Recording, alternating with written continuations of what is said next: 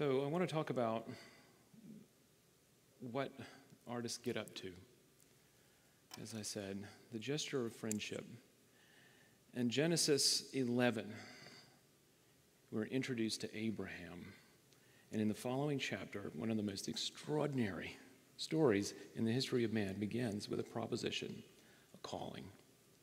And few of us will be called upon in the way that Abraham was. And precious few of us will live the sort of life that he did of such importance. But most of us, perhaps all of us, feel some sense of calling, I think. A sense of vocation. A calling to accomplish something with what time and treasure we're given.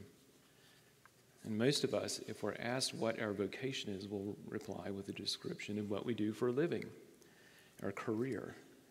And most careers have some kind of structure superimposed on them with fairly clear parameters, like medical school, internship, practice, and so on, into which aspiring people can fit themselves and pursue their vocations. But this isn't true for artists in many cases.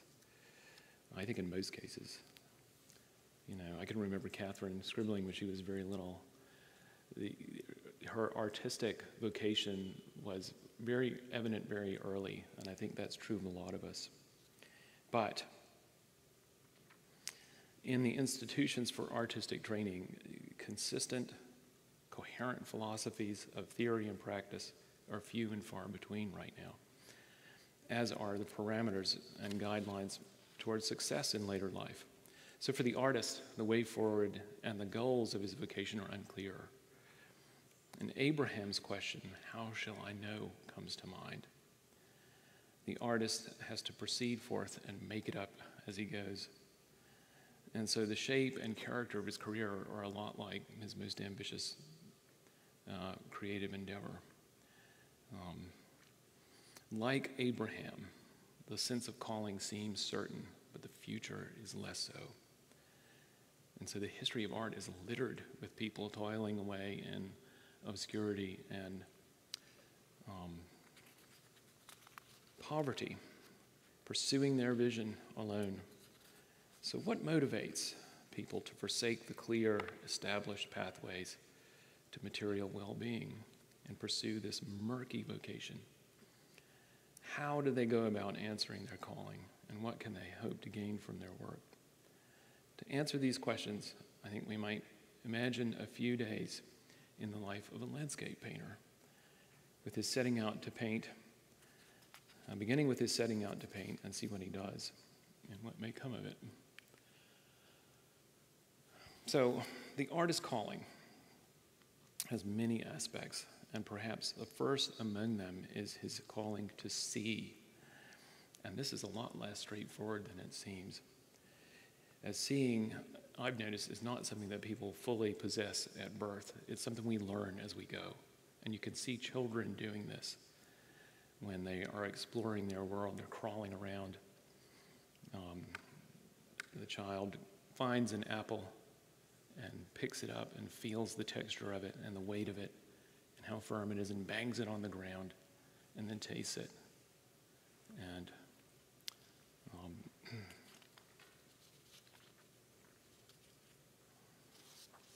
they're matching their sense of sight with what they can feel and taste and hear, I think, is what's going on there, and smell.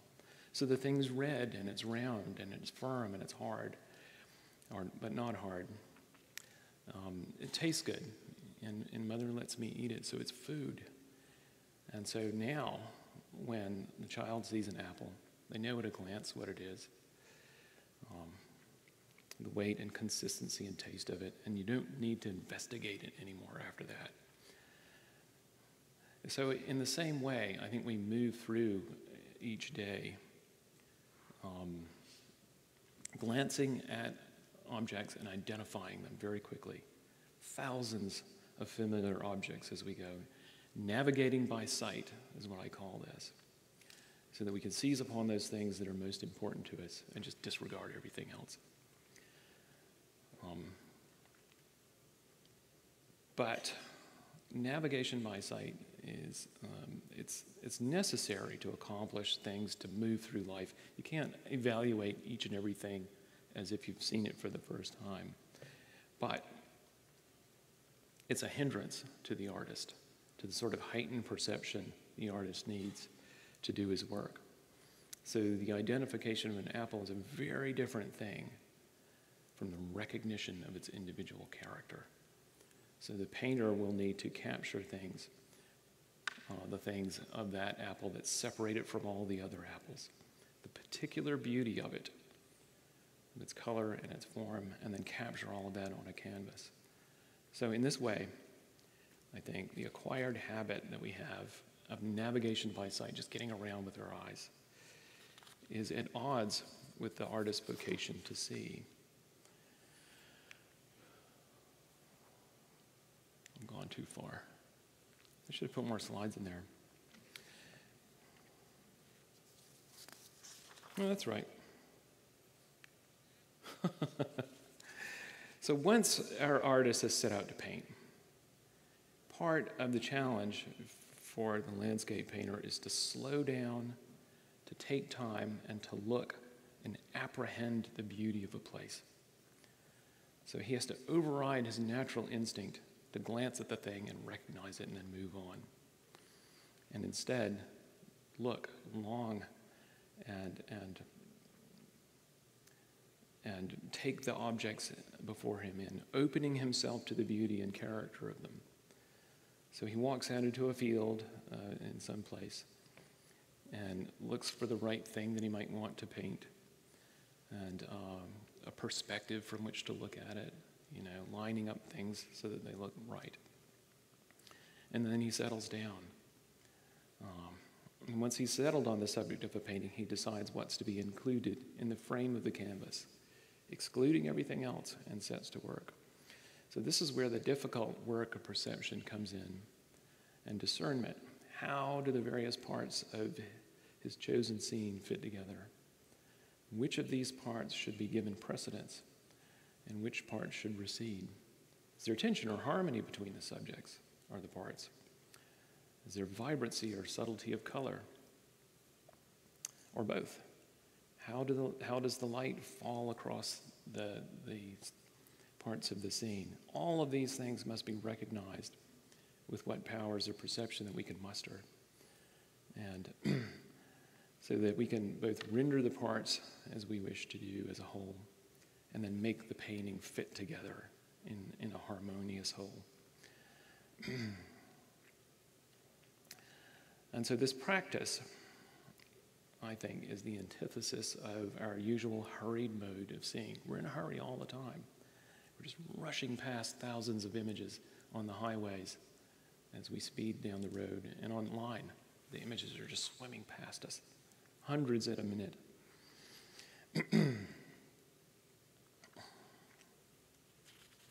This is a way of looking that takes time and patience and intense concentration.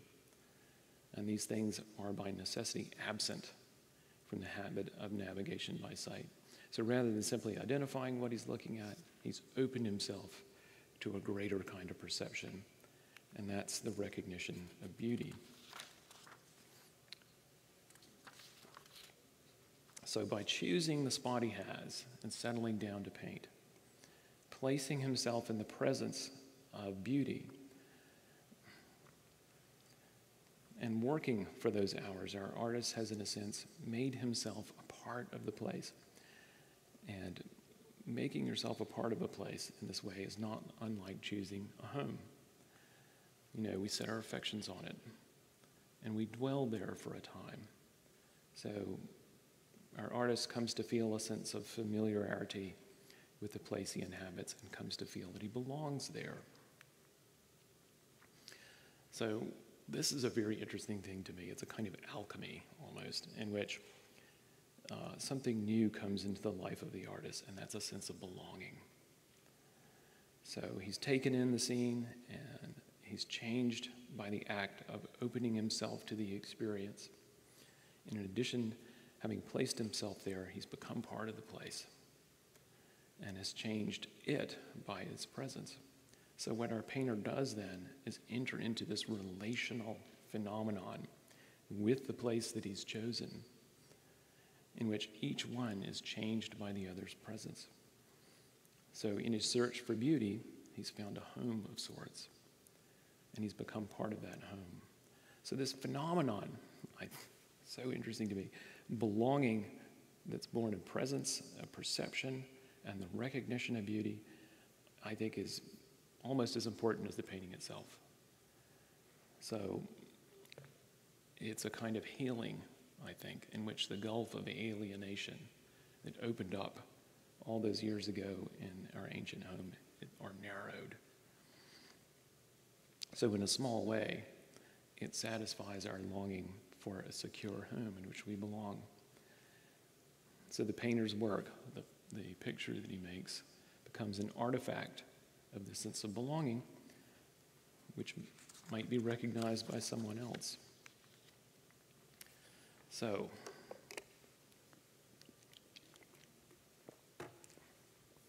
this phenomenon of recognition and belonging, I think, is enough to sustain a lot of painters. They just work on their own and pile up huge stores of paintings that nobody sees.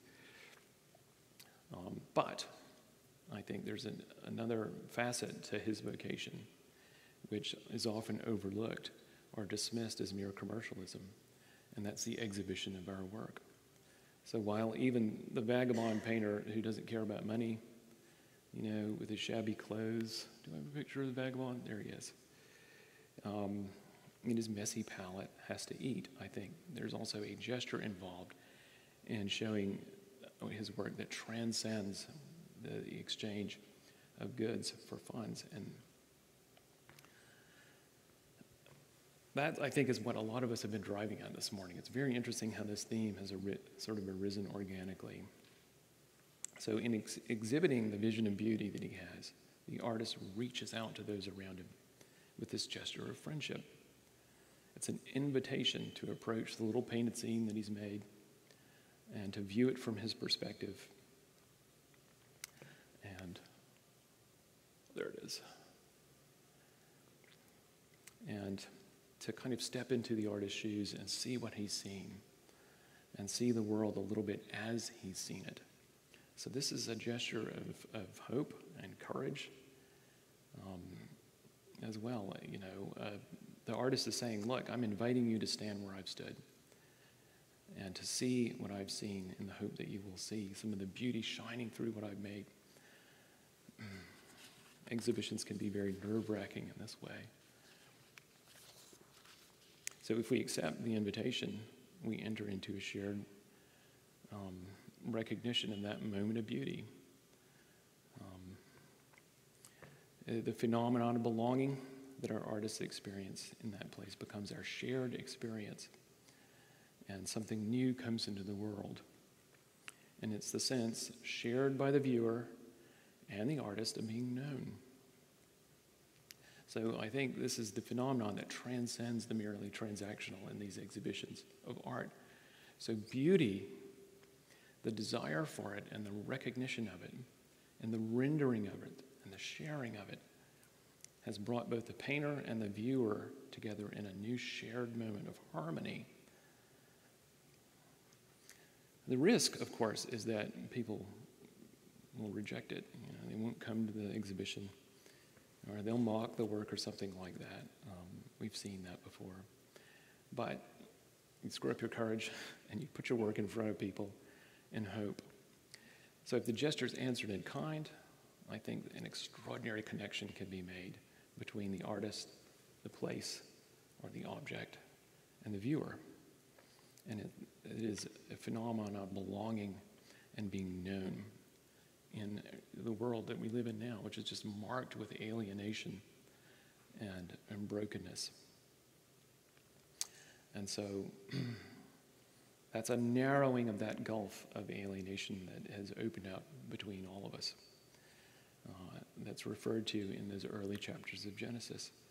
So here, some small measure, I think, of abundant, harmonious life are redeemed, and a small part of the world is beautified. So, in conclusion, I think what restores to us, even partially, that which was lost when we left the garden must surely bring us joy. And in some small way, we see a shadow of that ancient home in the beauty we behold. And placing ourselves in the presence of it, we find some consolation in our loss. So in the same way, we might regain some small part of what was lost to us when we form these bonds of friendship through the beauty of creation and expression. And I think this is perhaps the most important reason that people trouble themselves with art and artistic endeavors. It's out of a sense of loss and a desire to redeem our home of abundant, harmonious life. And joy comes from these connections to place and persons.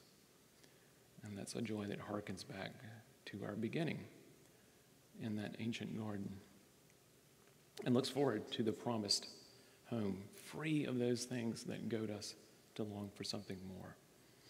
So looking back at Abraham's story, we see the themes of his life. And I love Abraham's story. It's such a great story. Calling and obedience, proceeding forth in uncertainty, the seen and the unseen, trust and brinksmanship, sorrow, and the joyful laughter of abundant life. And I think probably some of those who knew him thought he was a fool for leaving everything that was secure and familiar to him to set out for some unknown land. But in his willingness to set out in hope, we have this story of great faith and beauty. So Abraham's willingness to set out in faith brought him not only a son, but also something in which we all hope. The promise of a beautiful home of stability, harmony, and abundant life. So, artists get up to all kinds of mischief on the way, but his calling, or our calling, is not altogether unlike Abraham's. And it's a call to leave the familiar paths and venture out into the perilous world, to see, to know, to be known, and finally to belong. So it's an uncertain venture, and I think one that many people regard as foolish. Many of us have answered that call. It's sometimes a venture that ends in apparent failure, but we go and we do as we are called, and we have this extraordinary, beautiful testimony of artistic expression across the millennia as evidence of this great hope of humanity. So it's a calling to reach out to one another and to join not only our efforts, but our hearts in this great sojourn through a broken yet mysteriously beautiful world to our everlasting home. And while we go, anticipating this home just over the horizon, we might have the joy of belonging and being known in the beauty of each other's friendship. So I'll leave it there and open it up for questions. Dwight, where did Dwight go? There he is. Any question or comment that you would like to make? Is this from a film? Yes. Okay, it's Mr. Turner. Oh, really? Mr. Turner. About Stephen Turner? About the painter. I can't remember his first name now because I'm terrible with. He's the 18th century English landscape painter, William Turner. It's a beautiful film. So this and the previous image that I used, these are both movies about artists. This is Renoir, which is neither one of these movies is family viewing, by the way. But I have to tell people that because I recommend a movie and they're like, unpack it in front of their kids. It's got naked in it, that's why. But it's both this one and Mr. Turner are very interesting, honest portrayals of artists and how they work. Usually when you see an artist in a movie, it's very cliched.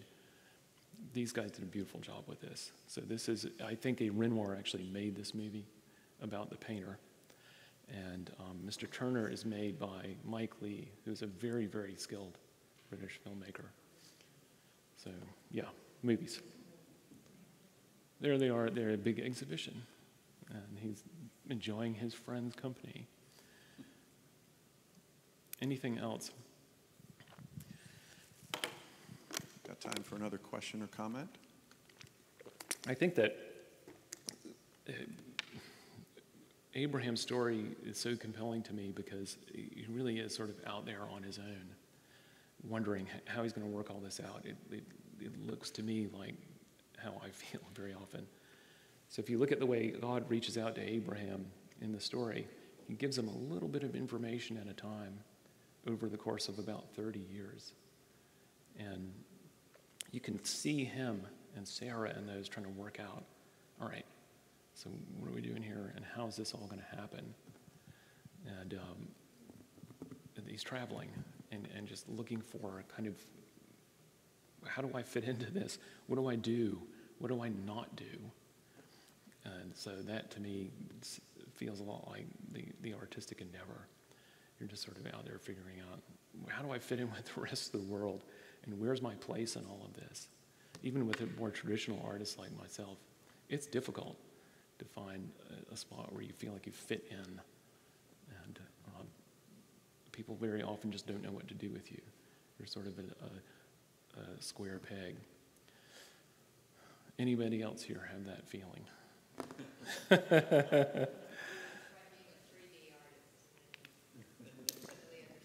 Like sculpture?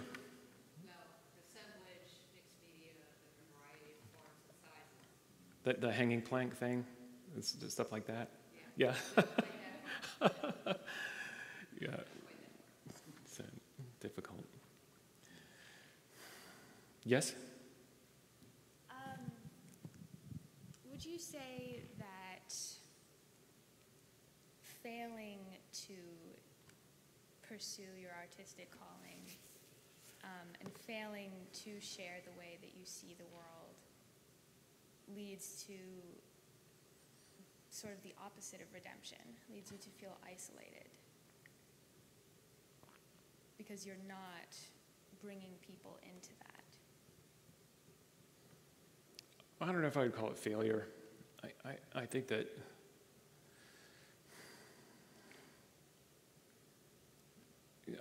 for some people, just to make stuff and interact with materials, even if they do it very privately, has a redemptive quality to it. So in life, especially where we are right now in our society, everyone's very informationally oriented. Everything's information. Online is an excellent example of just information. And you might look at pretty things online or whatever, but you're just looking at data compared to the sort of experience that you can have when you put your hands on things and manipulate them. So if that's just working in the garden or building a table or even working on your car or something like that, any of those things is going to be better than being a sort of passive consumer of information. So, like I said, our painter can be sustained just by making pretty stuff and it makes him feel alive. But sharing things with people, that courageous next step, opens up your possibilities exponentially. So I'm way outside my wheelhouse standing up here in front of everybody like this. But I feel like if I didn't get up here and say this today, I would feel terrible because this matters to me. And I think it's what a lot of people miss. I think artists really need to get out there and engage. And part of what we need to do as artists is help, particularly in churches, people interact with us in constructive ways, because most churches aren't like St. Andrews where they have somebody here who knows how to do this. And so if you take a painting, like one of those historical paintings that I've done, a biblical subject, and take it to a church and say, I'll give it to you if you'll raise money for something, they don't know what to do with it. It's not that they don't want it. It's not that they don't care. They do care, but there's no mechanism in place. And so this reaching out, I think, has to be part of what we do, particularly in just building relationships of trust between people. When I did the St. Philip's painting, there was some deep distrust over there because they'd been treated badly by artists. And to be honest, in a lot of modern art, there is a hostility there to ordinary people. And they feel it. And so artists are viewed with suspicion now, unlike in Paris, where people were, I mean, Renoir could afford to live the life he did because people loved his work and they bought it. Now we're dealing in a post-painting world where cinema, which is on the decline, is the new form of visual art where people discuss ideas and see who they are. So with cinema sort of tanking the way it is, I think painters like us and sculptors and people who do dance, music, all of it, where you can interact with a person, a real person, have an opportunity. Like Tim understands this very well because he's got such a direct contact with the people that come to listen to him. This is a golden opportunity for us. And if we proceed forth in friendship with people, I think they'll respond. Anybody else?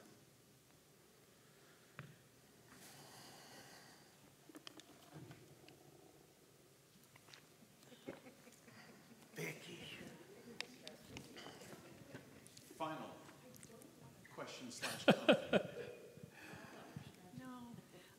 No, I want to ask this question, but I don't want to ask this question.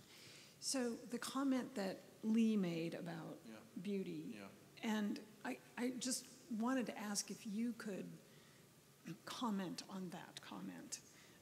And if there was anything that you've experienced, I mean, even with just what you've described at St. Philip, because, I mean, my comment would be, you know, in music, it's very ephemeral. You create something, it's there, and then it's gone. And if you weren't there, you didn't experience it, and you can't appreciate it. You know, you can talk about, oh, I had this great moment when I was, where visual art is kind of a permanent thing, you know. And so, are people afraid of that? Is it, you know, I don't know if that goes into this beauty thing, but anyway, I just wondered if you could comment on what her comment was. Well, I think the sort of visual art that I do is so old hat, you know. In the movies, they've supplanted artists. I don't want people to take this the wrong way, but I feel like in the 1920s, the artists sort of gave the world a rude gesture. And you saw a lot of that going on in the first half of the 20th century. And so people just went to the movies and started watching TV. They were like, fine, if you don't like us, you know, we'll just go elsewhere. So what's interesting about that is that the movies have done the same thing. They are in the process of the rude gesture right now. What I've noticed about traditional beauty, the kind that you're talking about, I think, is that people do still want it, they just don't know what to do with it.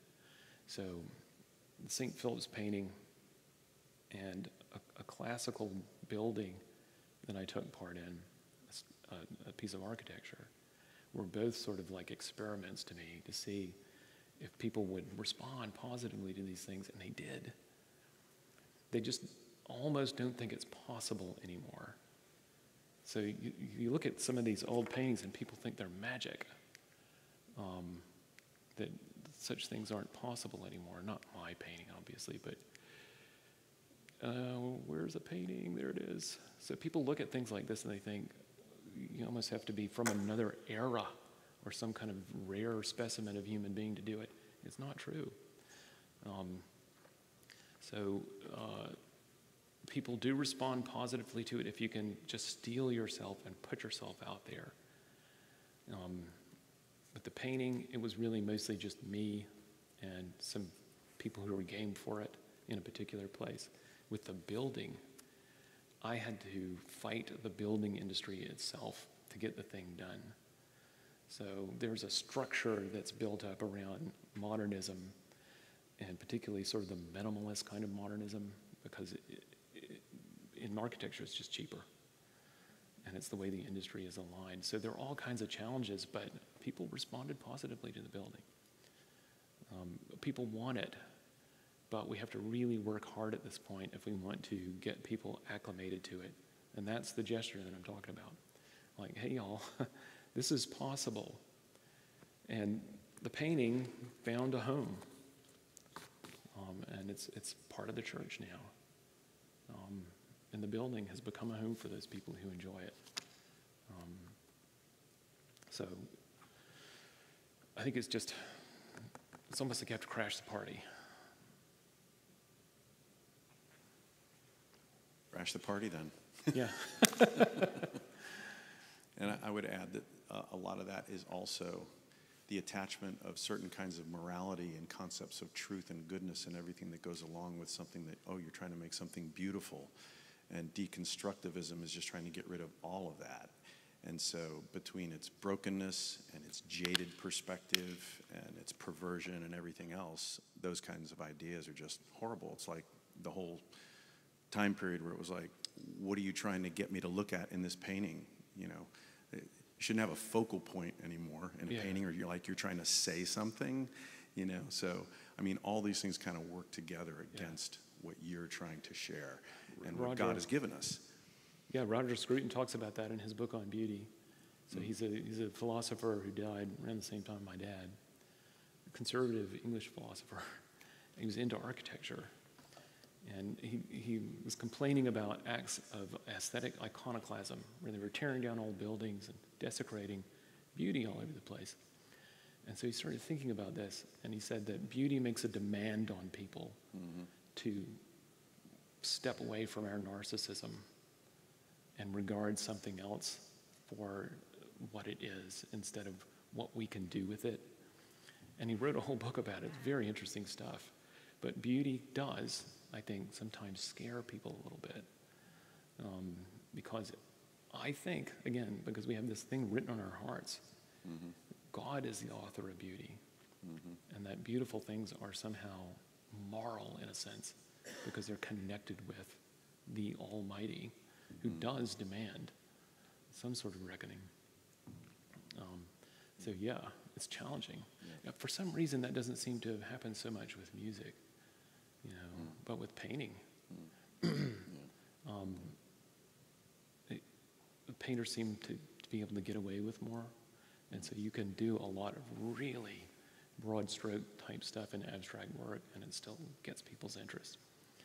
But with music, for some reason, I think that kind of thing is not tolerated as much. Would you say that's true? Yeah, I would. So it makes a demand on us, and so people will sometimes try to smash it. Amen. Thank you, Charles. Oh.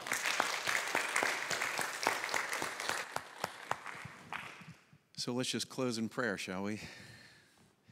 God, thank you for this time that we've had this morning. Thank you so much. Thank you for your presence with us. Thank you for your goodness, your truth, and your beauty, and that you are goodness, truth, and beauty.